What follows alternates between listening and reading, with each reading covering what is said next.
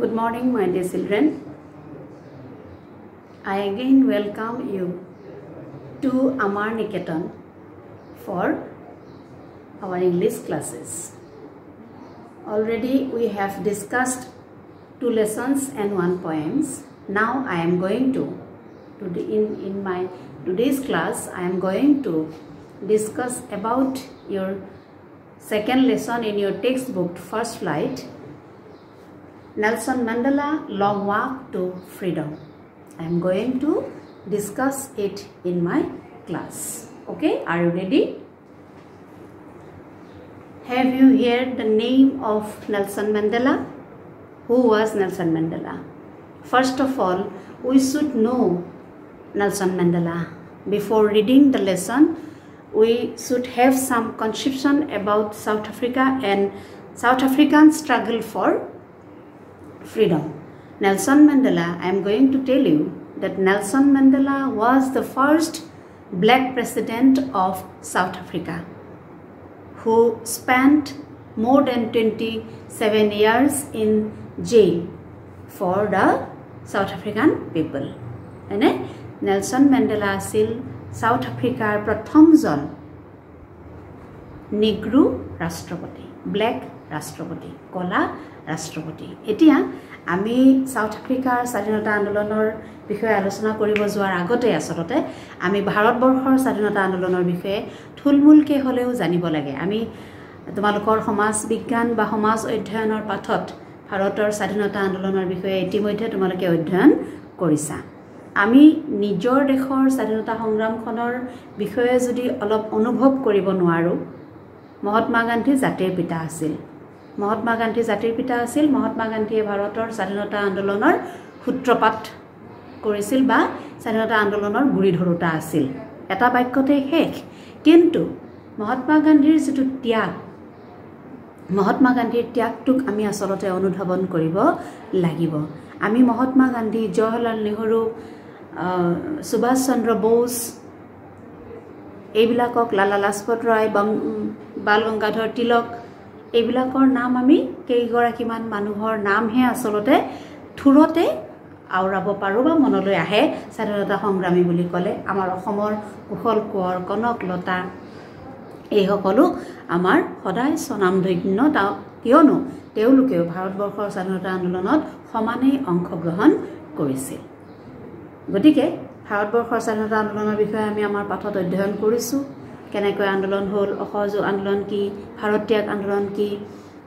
সত্যাগ্ৰহ কি, এই কথাবিলাক আমি গম পাইছিলোঁ। আৰু সেই সময়ত মানুহবিলাকে আমি যদি আমাৰ দেউতাহঁতক, আমাৰ ককাহঁতক আমি যদি সুধো, তেতিয়াহ'লে গম পাম যে ভাৰতীয় স্বাধীনতা আন্দোলনত সেই সময়ৰ মানুহখিনিয়ে কেনেকুৱা ধৰণৰ ত্যাগ কৰিবলগীয়া হৈছিল। কিন্তু ভাৰতবৰ্ষ আৰু চাউথ আফ্ৰিকাৰ আন্দোলনৰ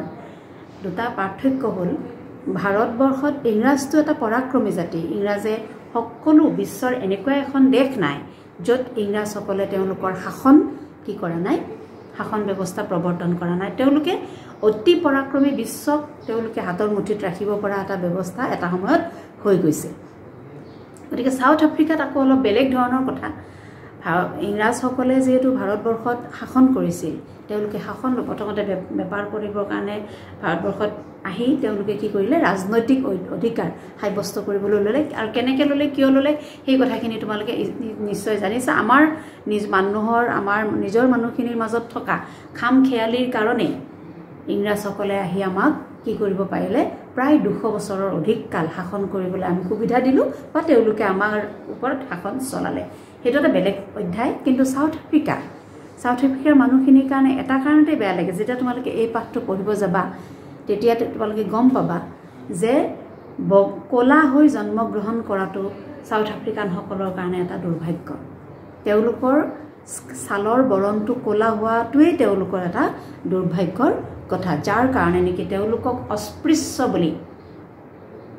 প্ৰথম পাঠটোতেই এটা শব্দ আছে, এপাৰ্থেইড is a political system that separates people according to their race. প্ৰথম বাক্যটোৱে আমাক এই কথাখিনি জনাই দিয়ে। এনেকুৱা এটা ব্যৱস্থা,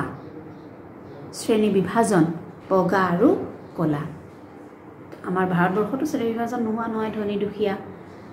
উচ্চ মধ্যবিত্ত নিম্ন মধ্যবিত্ত এনেকুৱা ধৰণৰ শ্ৰেণী বিভাজন নোহোৱা নহয় কিন্তু সাউথ আফ্ৰিকাত কলা আৰু বগাসকলে কলাসকলৰ ওপৰত কি কৰিব পাৰিব আধিপত্য স্থাপন কৰিব পাৰিব তেওঁলোকক দাস হিচাপে কিনা বেচা কৰিব পাৰিব তেওঁলোকে মানুহৰ প্ৰমূল্যবোধ কেতিয়াও উপভোগ কৰিব নোৱাৰিব ভাৰতবৰ্ষত আমাৰ তেনেকুৱা পৰিস্থিতি কেতিয়াও হোৱা নাই যেটো পৰিস্থিতি সাউথ আফ্ৰিকাত হৈছে যেটো পৰিস্থিতিৰ সন্মুখীন সাউথ আফ্ৰিকানসকল হৈছিল ভাৰতীয়সকল সেই ক্ষেত্ৰত সৌভাগ্যৱান যে হিমানখিনি সাফাৰিং হিমানখিনি ভুগিবলগীয়া হোৱা নাছিল গতিকে এই পাঠটোত নেলসন মেণ্ডেলা 27 বছৰ কিতাপত দিয়া আছে 30 বছৰ তোমালোকে কনফিউজ নহবা you don't become confused whenever we study the autobiography of Nelson Mandela Long Walk to Freedom or in magazines newspapers we know that Nelson Mandela spent 27 years in prison but in our book it is given that he spent 30 years in jail তোমালোকে যি কোনো উত্তৰ এটা লিখিব পাৰা you go through your book it will be correct answer for the examiners এদিকে ইয়াতে Nelson মেণ্ডেলাই 27 বছৰেই হোক বা 30 বছৰে জেলত থকাৰ পিছত যেতিয়া স্বাধীনতা পালে 10th May তোমাৰ 1994ত ইলেকশন হল জেনাৰেল ইলেকশন আৰু নেলসন মেণ্ডেলাই প্ৰথম ব্লেক ৰাষ্ট্ৰপতি হিচাপে শপত গ্ৰহণ কৰিলে সেই শপত গ্ৰহণ অনুষ্ঠানত নেলসন মেণ্ডেলাই দিয়া ভাষণটোই আমাৰ এই পাঠটো তেওঁ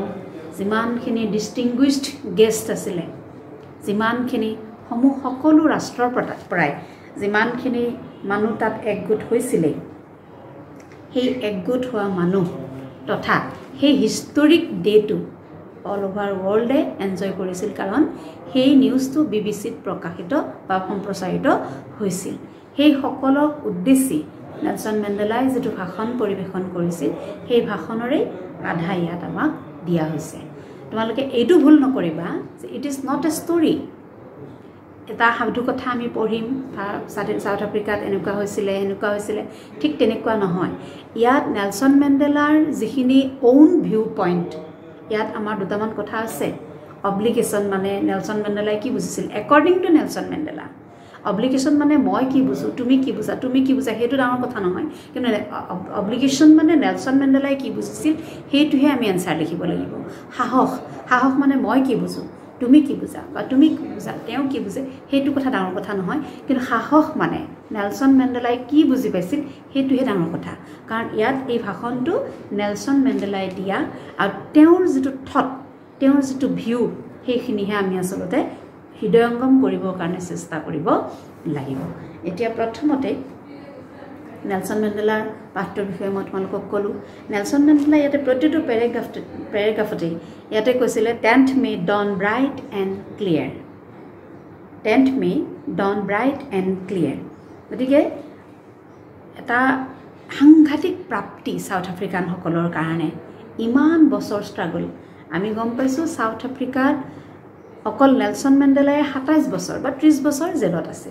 তাৰ আগত নেলসন মেণ্ডেলাৰ আগত স্বাধীনতা আন্দোলন তেওঁলোকৰ আৰম্ভ হোৱা নাছিল নেকি অকল নেলসন মেণ্ডেলাই গুৰি ধৰোতা আছিল নেকি কিন্তু এই পাঠটো পঢ়িলে আমি গম পাম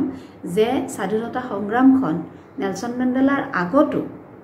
কি হৈ আছিল কন্টিনিউ হৈ আছিল সময় অনুসৰি সময় বাগৰি যোৱাৰ লগে লগে কি হৈ আছিল স্বাধীনতা সংগ্ৰামখন চলি আহিছিল কিন্তু নেলসন মেণ্ডেলাই এটা ৰূপ দিছিল এটা গতি দিছিল আমাৰ যেনেকৈ মহাত্মা গান্ধীয়ে তাক এটা গতি দিছিল এটা সাকসেছৰ কৃতকাৰ্যতাৰ ফালে লৈ গৈছিল নেলসন মেণ্ডেলাইও কি কৰিছিল সেই আন্দোলনখনক এটা গতি দি কৃতকাৰ্যতাৰ ফালে লৈ গৈছিল কিন্তু তাৰ আগৰ পৰাই সাউথ আফ্ৰিকান সকলৰ মুক্তিৰ কাৰণে বিভিন্ন সময়ত কি হৈছিল সংগ্ৰাম হৈ আছিল যেহেতু বহু সংগ্ৰামৰ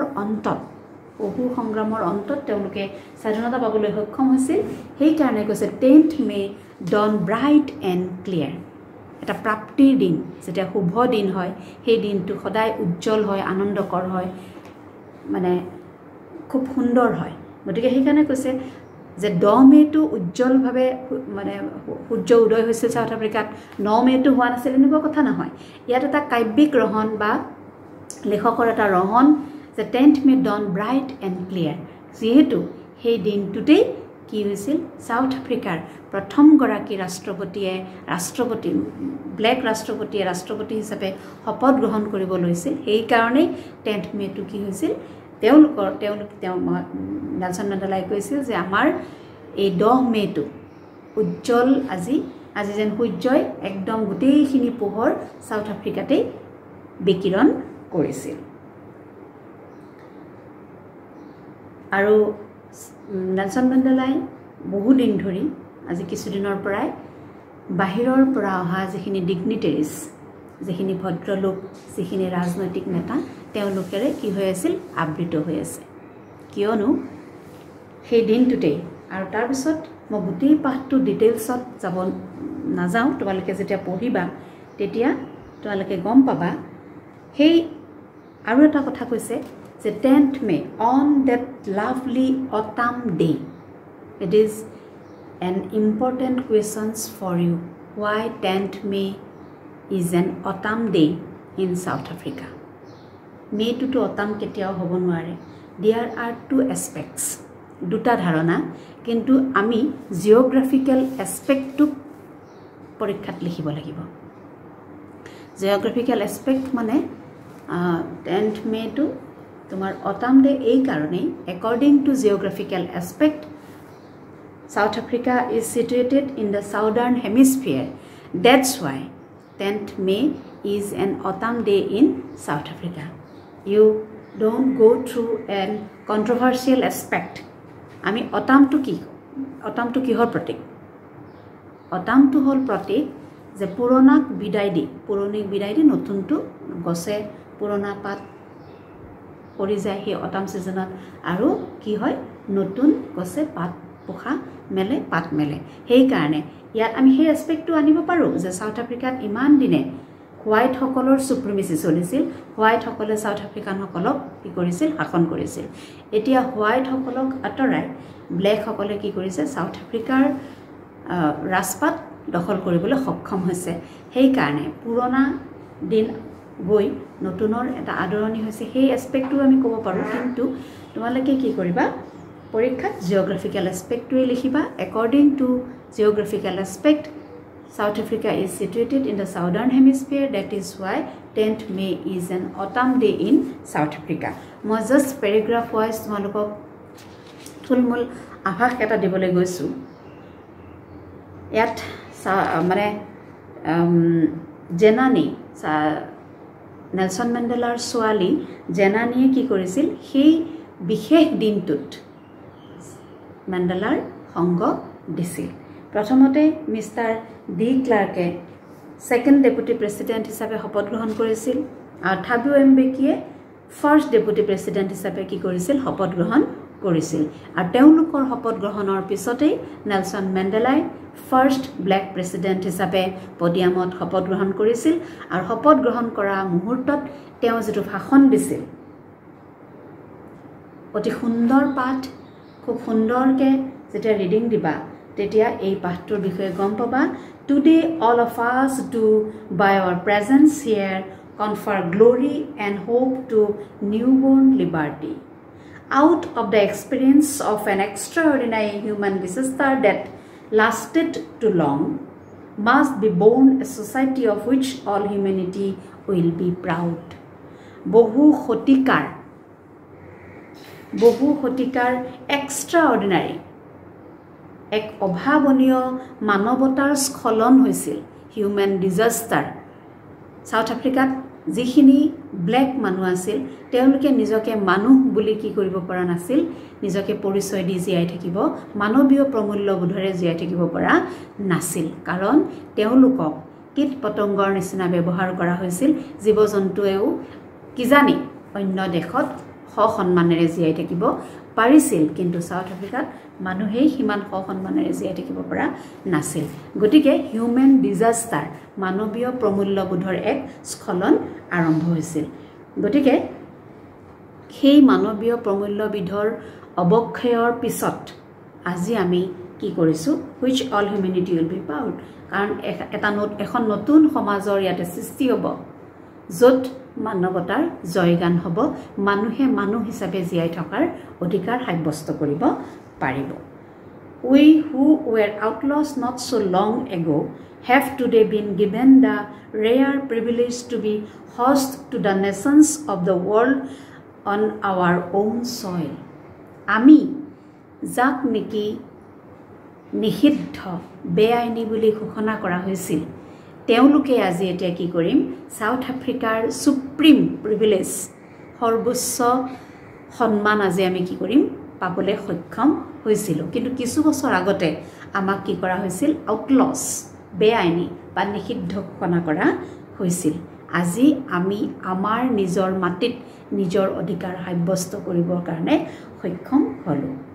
We thank all of our distinguished internal guests for having come to take possession with the people of our country of what is after all a common victory for justice, for peace, for human dignity. Nelson Mandela সকলো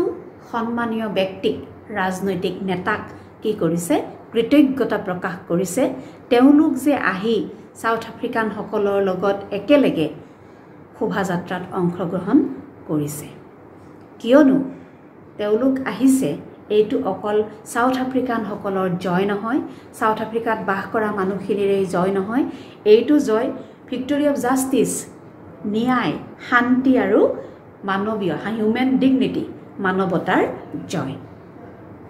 We have at last achieved our political emancipation. We pledge ourselves to liberate all our people from the continuing bondage of poverty, deprivation, suffering, gender and other discrimination. Ami অবশেষত ৰাজনৈতিক স্বাধীনতা আমাৰ ওপৰত যিমানখিনি restriction আছিল যিমানখিনি নিষেধাজ্ঞা আমাৰ ওপৰত আৰোপিত আছিল সেইবিলাকৰ পৰা এতিয়া আমি কি কৰিলো মুক্ত হলো আমাৰ যি দাসত্ব দাৰিদ্ৰতা ঘৃণা এই বিভিন্ন ধৰণৰ বৰ্ণ বৈষম্যতা এই গোটেইবিলাকৰ পৰা আজি আমি মুক্ত হলো Never, never and never again shall it be that this beautiful land will again experience the oppression of one by another. এই যে আমি মুক্ত হলো এই যে মানৱীয় প্ৰমূল্যবোধৰ জয় হল এই মুক্তি আমি কেতিয়াও আৰু নেহেৰুৱাও কেতিয়াও আমি আমাৰ ভূমিক বা আমাৰ মানুহক আনৰ দ্বাৰা আৰু শাসিত হ'বলৈ নিদিও The sun shall never set on so glorious a human achievement. মানৱতাৰ এই যেটো প্ৰাপ্তি এই প্ৰাপ্তিত সূৰ্য কেতিয়াও কি নহব ডুব নাযাব সাউথ আফ্ৰিকাত কেতিয়াও আৰু সূৰ্য ডুব নাযাব দ্যাট মিন্স সাউথ আফ্ৰিকাই আৰু কেতিয়াও বিখাদৰ দিন দুখৰ দিন দেখিবলগীয়া নহব এটো এটা নেচাৰেল প্ৰসেস সূৰ্য সদায় পূবফালে উদয় হ'ব পশ্চিমত মাৰ যাব এটো ডে টু ডে এটা প্ৰসেস কিন্তু সাউথ আফ্ৰিকা নেলসন মেণ্ডেলাৰ ভাষাই দি এই কথাটো কিয় কৈছে যে সাউথ আফ্ৰিকাই আজি ইমান বছৰৰ সাফাৰিং ত্যাগ তোমালকে ধৰিব পাৰিছনে ত্যাগ শব্দটো ত য় আ গ হিমান সৰু নহয় তাৰ পৰিখৰটো ইমান সৰু নহয় ত্যাগ জয়মতীয়ে ত্যাগ কৰিছিল কনকলতাই ত্যাগ কৰিছিল এটা বাক্যত এগৰাকী মানুহৰ ত্যাগৰ বৰ্ণনা আমি শেষ কৰিব পাৰো কিন্তু ত্যাগৰ বৰ্ণনা ইমান সহজ আৰু ইমান ঠেক গণ্ডিৰ নহয় তোমালকে যেতিয়া মই I come back from the lesson জয়মতীৰ ত্যাগ জেৰেঙা পথাৰত যেতিয়া চাউডাঙৰ হাতত আতিহাজ্য হৈ আছিল শৰীৰত জয়মতীৰ তেতিয়া গদাপানী আহিছিল জয়মতীক চাবৰ কাৰণে এবাৰ নিজৰ মানুহজনীয়েনো কি অৱস্থাত আছে সেই কথাখিনি চাবলে জেৰেঙা পথাৰলৈ গদাপানী আহিছিল সেইটো ত্যাগ আমি অনুভৱ কৰিব জানিব লাগে কিয়নো হেৰো মানুহজনী ইমান কষ্টত আছা মানুহজন ক'ত আছে কৈ নিদিয়া কিয় জয়মতীয়ে মাত ধৰিব পাৰিছিল নিজৰ মানুহজনক চিনিও পাইছিল তাৰ পিছতো কৈছিল জোৰে মানুহ তলৈকে গুচি নাযায়নো কিয় সেয়া ত্যাগ তাক কয় ত্যাগ গতিকে নেলছন মেণ্ডেলাই কৈছে আমি ইমান ত্যাগ কৰিছোঁ অকল মই নহয় সাউথ আফ্ৰিকাৰ মানুহখিনিয়ে যিমান ত্যাগ কৰিছে সেই ত্যাগৰ মূল্য আজি আমি পাইছোঁ আৰু এই ত্যাগ কেতিয়াও অথলে নাযায় আৰু কেতিয়াও সাউথ আফ্ৰিকাক আনৰ অধীনলৈ যাবলৈ দিয়া নহ'ব ইয়াৰ পিছত আমাৰ সাউথ আফ্ৰিকাৰ যিবিলাক হেলিকপ্টাৰ্ছ ট্ৰুপ কেৰিয়াৰ্ছ তেওঁসকলে আহি পেলাই কি কৰিছিল আকাশ মাৰ্গত তেওঁলোকৰ এটা পিন পইণ্ট প্ৰিচাইজন এটা তেওঁলোকে এটা প্ৰদৰ্শন কৰিছিল সেই প্ৰদৰ্শনটো নেলছন মেণ্ডেলাই কৈছিল যে সেইটো এটা সামৰিক প্ৰদৰ্শনেই নাছিল তেওঁলোকে কি কৰিছিল নতুনকৈ জন্ম হোৱা যিখন চৰকাৰ সেই চৰকাৰৰ প্ৰতি তেওঁলোকৰ আনুগত্য প্ৰকাশ কৰিবৰ কাৰণে আচলতে তেওঁলোকে সেই প্ৰদৰ্শনৰ আয়োজন কৰিছিল গতিকে আকৌ সেই দিনাখন মই খুব থুলমূলকৈ তোমালোকক কৈছোঁ তোমালোকে পঢ়িলে গমেই পাবা তথাপিও নেলছন মেণ্ডেলাৰ যিখিনি ভিউ পইণ্ট সেইখিনি মই কভাৰ দিবলৈ চেষ্টা কৰিছোঁ সেই দিনটোত দুটা ৰাষ্ট্ৰীয় সংগীত গোৱা হৈছিল সেইটো আচলতে it is an exceptional incident in south Africa সদায় যিখন ৰাষ্ট্ৰ স্বাধীন হয় সেই স্বাধীন ৰাষ্ট্ৰখনৰ এটা সুকীয়া ৰাষ্ট্ৰীয় সংগীত থাকে কিন্তু সাউথ আফ্ৰিকাত ৰাষ্ট্ৰপতিয়ে যেতিয়া শপত গ্ৰহণ কৰিছিল তেওঁলোকে স্বাধীনতা উৎসৱ মানে উদযাপন কৰিছিল সেইদিনা তেওঁলোকে কি কৰিছিল সেই বিশেষ দিনটোত মানে 10th মে'ত তেওঁলোকে দুটা ৰাষ্ট্ৰীয় সংগীত গাইছিল সেইটোৱে কি সিম্বলাইজড কৰে সেইটোৱে কি বুজায় তেওঁলোকে দুই পক্ষকে যে আমি ইমান দিনে বগাৰ অত্যাচাৰত কলাসকলে জীয়াই থাকিব পৰা নাছিল উশাহ বন্ধ হৈ গৈছিল গতিকে আজি এতিয়া কলাৰ উৎপাতত বগা থাকিব এনেকুৱা ধৰণৰ কথা নাছিল দুই পক্ষকে কি কৰিছিল সমান সন্মান আৰু অধিকাৰ দিয়া হৈছিল সেই কাৰণেই সেই দিনটোত কি কৰা হৈছিল দুটা ৰাষ্ট্ৰীয় সংগীত গোৱা হৈছিল সেই ৰাষ্ট্ৰীয় সংগীতৰ ভাষা সুৰ অৰ্থ হয়তো কোনো এটা পক্ষই সেই বিশেষ দিনটোত বুজি পোৱা নাছিল কিন্তু পিছলৈ হয়তো ভাষাও বুজি পাব অৰ্থও বুজি পাব আৰু অনুভৱো কৰিব পাৰিব ইয়াত স্মৃতি ৰোমন্থন কৰিছে নেলছন মেণ্ডেলাই সেই দিনটোতে তেওঁ history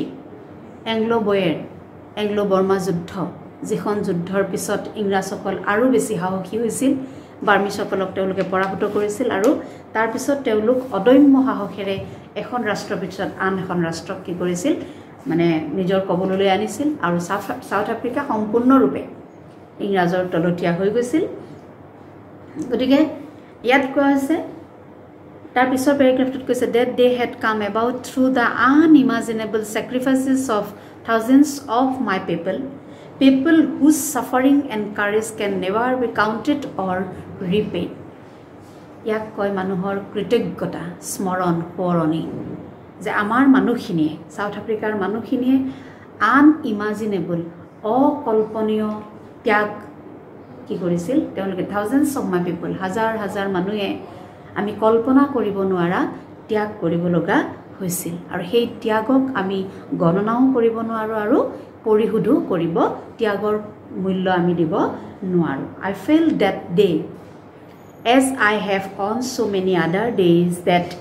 I was simply the sum of all those African patriots who had gone before me মই সেই দিনা আন দিনাও যেনেকৈ অনুভৱ কৰোঁ যে মই এটা ক্ষুদ্ৰ অংশ এই ত্যাগৰ যি আন্দোলন সাউথ আফ্ৰিকাৰ স্বাধীনতাৰ আন্দোলনত মোৰ যিমান হাজাৰ হাজাৰ মানুহে প্ৰাণাহুতি দিছিল বা যিমান হাজাৰ হাজাৰ মানুহে ত্যাগ কৰিছিল তেওঁলোকৰ ভিতৰৰে মই এটা অংগ মই অৰ্জুনে দ্ৰৌপদীক কৈছিল যে তোমাক কৰা অপমানৰ কথা তুমি সোঁৱৰাই নিদিবা হস্তিনাপুৰ এখন বিশাল সমুদ্ৰ দ্ৰৌপদীৰ যি ত্যাগ দ্ৰৌপদী এটা ক্ষুদ্ৰ এটা বিন্দু সাগৰৰ এটা ক্ষুদ্ৰ টোপাল সাউথ আফ্ৰিকাৰ ৰাষ্ট্ৰপতি যিজন ৱৰ্ল্ড ফেমাছ এজন লোক তেওঁ কি কৈছিল যে আমি ভাবো সাউথ আফ্ৰিকাৰ আন্দোলন বা সাউথ আফ্ৰিকাৰ স্বাধীনতা নেলসন মেণ্ডেলাৰ নিচিনা নেতাৰ হাততহে আসলতে সম্ভৱ হৈছিল সেই কথাটো গোটেই বিশ্বই মানি লৈছে কিন্তু নেলসন মেণ্ডেলাই নিজে কি কৈছে যে মোৰ মানুহখিনিয়ে যিমান ত্যাগ কৰিছিল সেই ত্যাগৰ আসলতে ময়ো এটা অংশহে I M a simple sum I was pained that I was not able to thank them and that they were not able to see what their sacrifices had wrought. মই আজি ইমান দুখিত যে সেই সকলক জীৱিত অৱস্থাত মই ধন্যবাদ জ্ঞাপন কৰিব নোৱাৰিলো বা তেওঁলোকে হিচিত হৈ যোৱা পথাৰখনত যি আজি হৈজ গজিল তেওঁলোকে হাতুৰিৰে পিটি পিটি যি গঢ়িলে সেই গড় দিয়া যেটো ৰূপ সাউথ আফ্ৰিকাৰ আজিৰ ৰূপটো তেওঁলোকে চাবলৈ জিয়াই নাথাকে The policy of apartheid created a deep and lasting wound in my country and my people. ৰাজনৈতিক যেটো বিভাজন সেই ৰাজনৈতিক বিভাজনে apartheid is a political system that separates people according to their race কোলা আৰু বগা গতিকে চেতাংগ এণ্ড কৃষ্ণাংগ এই যেটো এপাৰ্থেইড সিস্টেমটোৱে যিখিনি মানুহক কষ্ট দিলে ইমান গভীৰ ইমান দীঘলীয়া যেটো কষ্ট দিলে সেই কষ্ট মোৰ মানুহখিনিয়ে কি কৰিলে ভগিবলগীয়া হল আৰু বহু বছৰ if not generations recovering from that আৰু সেই আঘাতটোৰ পৰা ওলাই আহিবৰ কাৰণে আমাক বহু সময়ৰ প্ৰয়োজন হ'ব আজি আমি স্বাধীনতা পালো বুলি আমি কি কৰিব নোৱাৰো সেই কথাটো পাহৰি যাব নোৱাৰো ইয়াত কেইজনমান মানুহৰ নাম দিয়া আছে তোমালোকে মন কৰিবা you pay attention on this point but the decades of oppression and brutality had another unintended effect and that was that it produced the Oliver Tambos the Walter Sissoulus the Chief Lutalis the Yusuf Dados the Bram Spicers, the Robert Sobukis of our time, men of such extraordinary courage, wisdom and generosity that their like may never be known again. Pratyekjon manuhor after every name of a person, there is a S. Kyo dia hoise? Pratyekjon manuhor namor hekhot eta S dia hoise. A S to কিয় দিয়া হল মই জানেকে কলো ভাৰতীয় স্বাধীনতা আন্দোলনৰ নাম কেজনমান স্বাধীনতা সংগ্ৰামীৰ নাম কোৱাচোন তেনেকে কলে তোমালোকে খুব কেজনমান মুষ্টিমেয় মানুহৰ নামহে ক'ব পাৰিবা বা ময়ো মহাত্মা গান্ধী জৱাহৰলাল নেহৰু বাল গংগাধৰ তিলক তাৰ পিছতে এনেকে আমি কেজনমান মানুহৰ নামহে ক'ব পাৰিম কনকলতা মণিৰাম দেৱান পিয়লি ফুকন গুন্ধৰ কোঁৱৰ এনেকুৱা ধৰণৰ কেইজনমান মানুহৰ নাম আমি ক'ব পাৰিম কিন্তু সেই কেইজন মানুহেই জানো স্বাধীনতা আন্দোলনটো কৰিছিল তেওঁলোকেই জানো স্বাধীনতা আন্দোলনত জয়লাভ কৰিব পাৰিছিল নহয় হাজাৰ হাজাৰ মানুহে প্ৰত্যেকজন ভাৰতীয়ই কি কৰিছিল সেই স্বাধীনতা সংগ্ৰামত অংশগ্ৰহণ কৰিছিল ঠিক তেনেদৰে নেলসন মেণ্ডেলা বা অলিভাৰ টেম্বোজ ওয়াল্টাৰ সিসুলাস চিফ লুথালিস এই সকল লোকেই স্বাধীনতা সংগ্ৰামখনত অংশগ্ৰহণ কৰা নাছিল তেওঁলোকক কি কৰা হৈছে this personal name is used in a general sense ঠিক এওঁলোকৰ দৰে মানুহ they are actually generalized so his name is written in plural forms Tambos Walter Sissoulus Chief Lutalis Yusuf Dados Bram Spicers এই সকলৰ নিচিনা আনসকল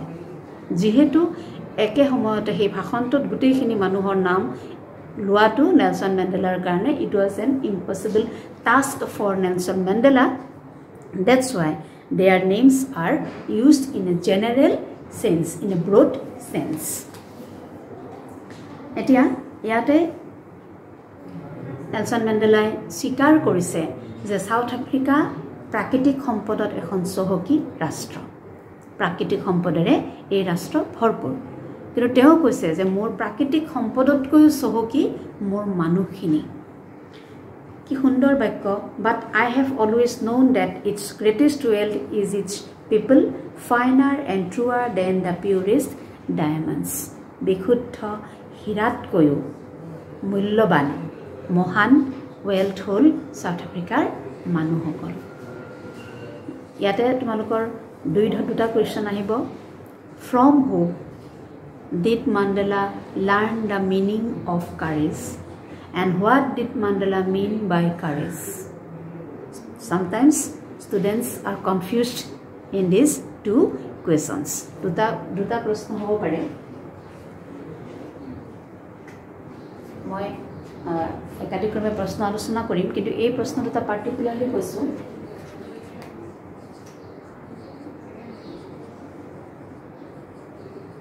from whom Mandela learned the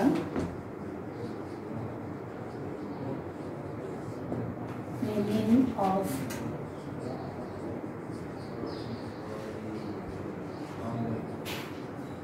courage.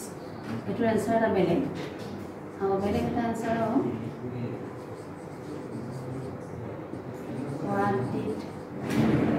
Mandela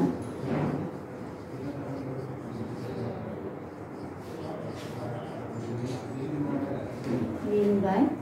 courage?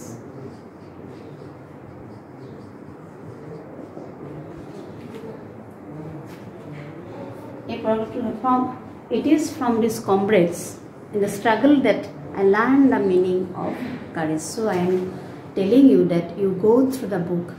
you read it minutely, attentively, because in every line there should be a question for you.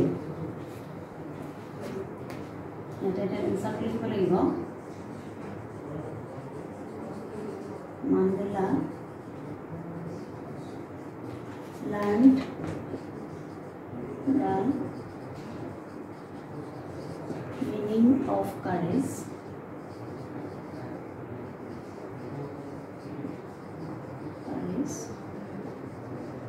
from his comrades.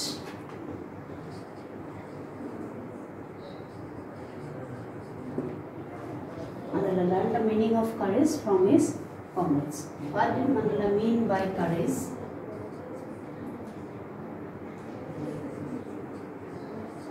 According to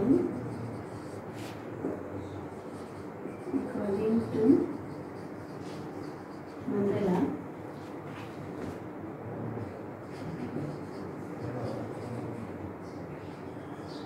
courage was not the, according to Mandela, courage was not the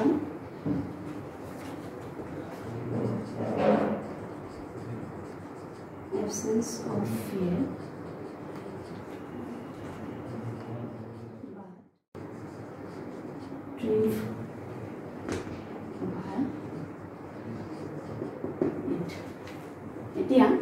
courage শব্দটো দেখাৰ লগে লগে answer কৰিব নাযাবা প্ৰশ্নটো প্ৰথমতে বুজিব চেষ্টা কৰিবা from whom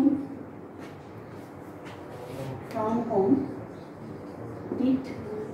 Mandela learn the meaning of courage? কাৰ পৰা মান্ডেলাই সাহসৰ অৰ্থ বুজিছিল Mandela learned the meaning of courage from his comrades. Next question, what did Mandela mean by courage? সাহস মানে মান্ডেলাই কি বুজাইছে according to Mandela সাহসৰ অৰ্থ তোমাৰ মতে মোৰ মতে বেলেগ হ'ব পাৰে আমাক খুদিছে what did Mandela mean by courage? গতিকে according to Mandela courage was not the absence of fear but triumph over it. আমি ইয়াত মান্ডেলাই সাহসৰ কথা ক'লে আমি ইজনে আনজনক কি কৰিব নালাগে ঘিন কৰিব নালাগে তেওঁ ধনী তেওঁ দুখীয়া তেওঁ বগা তেওঁ ক'লা এনেকুৱা ধৰণৰ ঘিন কৰিবৰ কাৰণে আচলতে আমি জন্মৰ পৰাই নিহিকো because according to Mandela love is more natural than its opposite. ঘিন কৰাতকে আমি কি কৰো ভাল পাবলে আমাৰ ভাল পাওঁটো এটা সহজাত প্ৰবৃত্তি ন্যাচাৰাল হ্যাবিট আমি সকলোকে ভাল পাব লাগে কিন্তু বেয়া পাব লাগিলে to hate someone we collect some informations about his negativeness আমি তোৰ বেয়াটো বিচাৰিব লাগিব গতিকে According to Mandela, love is more natural than its opposite.